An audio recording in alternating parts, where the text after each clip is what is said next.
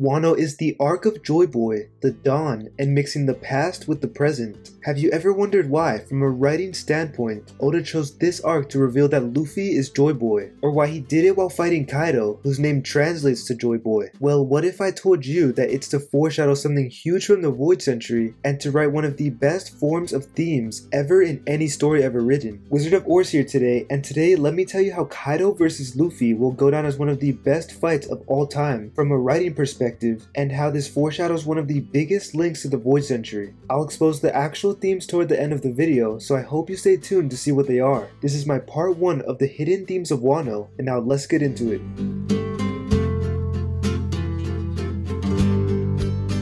In chapter 1043, Luffy officially was announced to be Joyboy. He was announced as it by a reliable source, and Zunisha was also a part of Joyboy's crew and confirmed that he hasn't heard the drums of liberation in 800 years. Revelations are being unraveled in a manner that was a bit unexpected. The unexpected confirmation by Zunisha made it such a hype moment that will be remembered forever. We can all agree that this scene will go down as arguably the most iconic moment in all of One Piece. Even with saying all this, there is a small, hidden, yet key detail hinting at the original Joyboy who lived in the Void Century. It's the fact that Luffy became Joyboy on top of Onigashima. It's all about the setting of where and when Luffy became Joyboy. He didn't become Joyboy at Wano, at Fishman Island, at Skypiea, at Zoe, at Alabasta, at Marineford, at Impel Down, at Dressrosa, or at Water 7. No, he officially became confirmed as the Joyboy while at a near-death experience on a giant floating skull. Now, I'm not saying that Luffy was strong enough to become Gear 5 in the Alabasta arc or in Enies Lobby or in any of the locations that I mentioned. What I'm trying to say is that Oda chose specifically Onigashima and Wano arc to make Luffy Joyboy. Why would Luffy become Joyboy in Onigashima but not at Enies Lobby where many people believe the One Piece is located? What makes Onigashima more important than Enies Lobby to Joyboy? What if it's because Onigashima is the Joyboy from 800 years ago? I believe Luffy becoming Joyboy in Onigashima was no coincidence whatsoever, and Oda wrote one of the best forms of parallelism that I've ever seen. For all we know, the location of Onigashima could even have something to do with Luffy coming back to life with a different heartbeat. In case you're new to the channel or new to my Onigashima is Joyboy theory, I'll lay out some of the facts real quick to give you a good idea as to why I believe this. If you've already heard it, then feel free to skip to about 4 minutes in. I'll leave the timestamp in the description as well. My belief is that Oda has been foreshadowing this in plain sight and basically just telling us that Oars is Joyboy.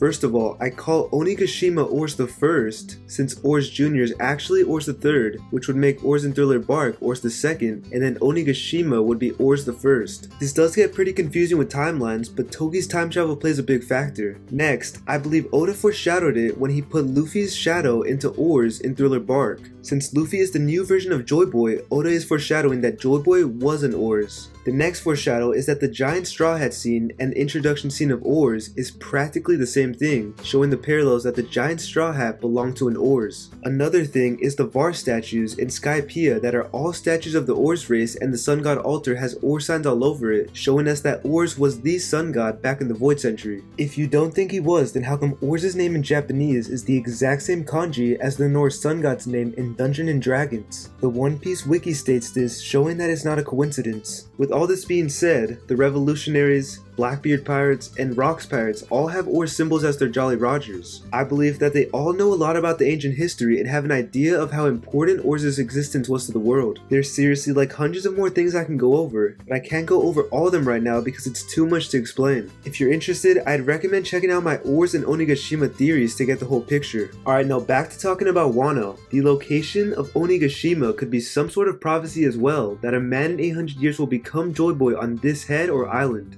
Most people don't look into the fact that there's a poneglyph in Onigashima and into its importance. I can't wait for Robin to read this poneglyph because I truly believe it'll have something written about Joyboy and the importance of the island. Maybe Kaido even translated the poneglyph somehow and stayed there knowing the fate that it holds. Remember that his two biggest interests in life is death and Joyboy. I've heard great theories in the One Piece community saying that maybe he's so obsessed with death because you must die to become Joyboy. Well, what if he's at Onigashima because it is Joyboy and he believes it is? While fighting Yamato, Kaido tells her that he wants her to protect Wano for him and for her to be its guardian deity. This shows that he has real plans for the future of Wano and that it's a special place for him. Another Another thing Kaido tells Yamato during this fight is, "I'm here because it's Wano." This again shows that Wano is very important to him and in his eyes the most important to Joyboy. Somehow he figured out Wano's importance to the Void Century and took it over while Oden was out with the Roger Pirates. I find it very interesting that he chose to specifically live in Onigashima and not in Wano. Even after Oden's death, he still chose to live out there. Why would he not move into the land of Wano or the castle of the Kozuki clan? I mean, if Wano's so important to him, why would he not live in the land instead of some giant Oni skull? It's not like anyone's gonna stop him from doing whatever he wants. What if the real reason he chooses to live in Onigashima and keep his base there is because it's the most important thing that is at Wano that he wishes to protect and keep? What if Onigashima was more important to Kaido's dream of finding Joyboy than even Wano itself? Both Wano and Onigashima hold generations of history on their backs. Onigashima is also proved to be important to the Void Century since it does have a poneglyph in it, which shows that the Kozuki clan decided to create a poneglyph inside the skull 800 years ago. Knowing a lot about the Oni race and Joyboy, Kaido specifically chose the most Joyboy related place in the whole world to live in, which would be the skull of the Lurking Legend.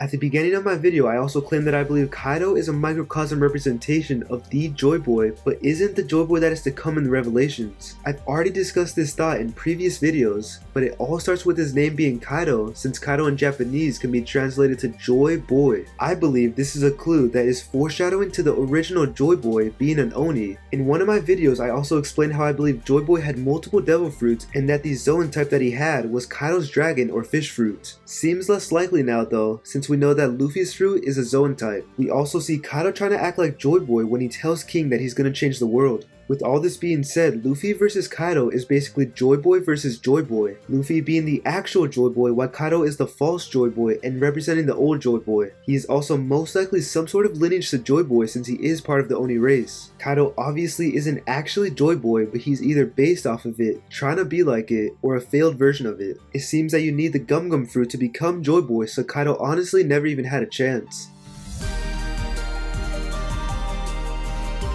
Luffy versus Kaido isn't the only thing that's foreshadowing and a part of this theme. There's been many more little hints about Joyboy placed in hindsight. For example, we get introduced to Nika and what Nika is for the first time in Onigashima when Who's Who brings it up to Jinbei. Like I said before about Luffy being confirmed as Joyboy, how is it that we didn't learn about a sun god Nika until Wano? Like there's no way no one in Skypiea, Fishman Island, or Wano knew about the sun god Nika legend. There's just no way Who's Who is the only guy in the vast world of One Piece that knows and brings it up. Maybe Oda chose to specifically tell us what Nika is in Onigashima because it has direct ties to it. I believe him bringing up Nika and us being introduced to its existence in Onigashima is going to be a big thing that we look back in the future to say, Oda is the GOAT for foreshadowing all these things in this way. Onigashima itself is the arc of Nika and Joyboy for a reason, and it's all played out so well. Another little detail about Joyboy is that we learn about Zunisha being one of Joyboy's crew members. Yet again, of course it's not in Wano that we learn this, but it's at Onigashima, the separate island. I wonder what Zunisha thinks about the huge flying skull through the sky, and if he even recognizes it. I hope there's a foreshadowed scene at the end of the arc where maybe as the Straw Hats are leaving, Momo talks to Zunisha and asks him who the actual Joyboy was back in the day. And then maybe it'll cut out for now, but then later on in the story we find out that he said, "You're looking at him," while they're looking at Onigashima.